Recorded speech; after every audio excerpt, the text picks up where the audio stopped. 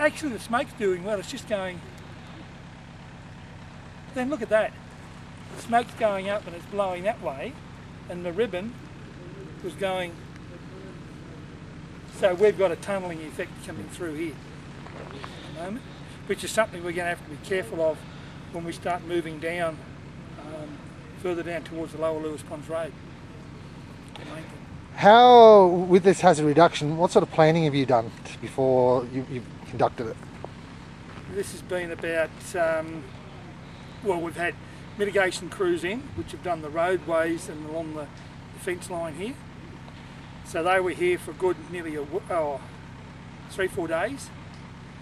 I've been looking at it now for over nearly 3 weeks, off and on.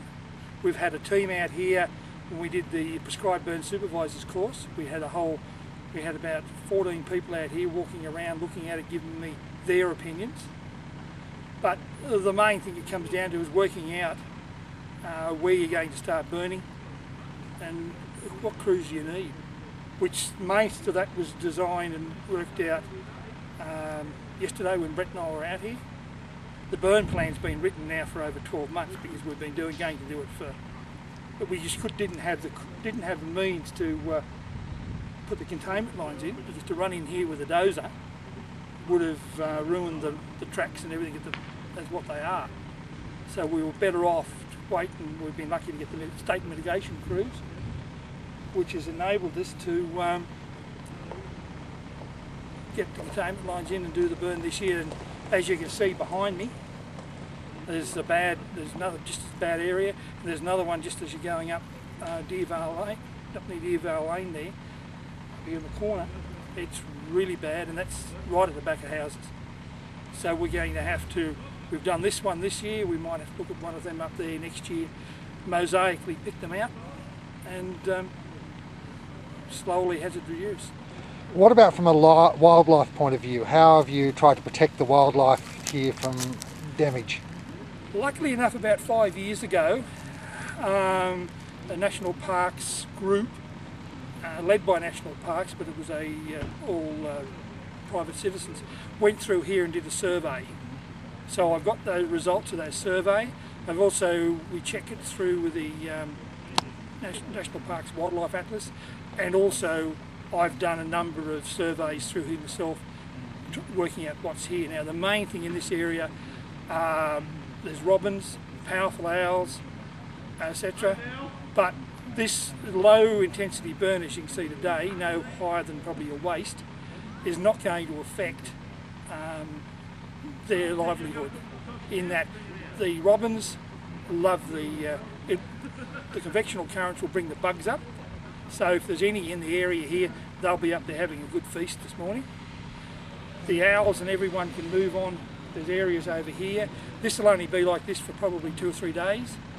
And as you can see, the canopy's not being scorched. Okay, we've got a couple of smoking trees, but that'll be good in that it'll open up some cavities for the birds and everyone to roost in, which is a problem we've got in the whole Australian landscape, because we haven't had enough fire in it for the last probably 50, 60 years. See, this area hasn't been burnt here for at least 70 years, since the 1940s. So again, we won't need to come back here now for another probably 15 years. And what will it mean, as this block, hazard reducing this block, what are you going to protect if a major fire does come through here? We're mainly looking at protecting Spring Glen Estate, Clifton Grove, and the people all up in Strathmilk Lane. Because if something comes in from the east, the idea is just to slow it down so we can get to it here, or if it comes from the west, from over here on Lower Lewis Ponds Road, we're going to be protecting the grazing lands to the east. Now this hazard reduction only slows a fire down so that we can get to it and stop it. If it's a major wildfire and it hits the trees like what happened in Victoria and so forth, doesn't matter what you do, it's not going to stop it. But this will stop the 90% of the fires that you get. This will slow it down enough for the firefighters to be able to actually get in and stop the fire. How's your hazard reduction program going this year? Started off slow at the moment, But hopefully next week we'll start on the big ones, which will be out towards Tugong and then down into Cowra, and that's when we will really start. We'll be using helicopters then, which means that we're doing big burns, 5, 6, 7, 800 hectare at once. Not in the same block, but in different areas. We'll do them all in one day, because you can do it with a chopper and much more surgically done than what you can by doing it with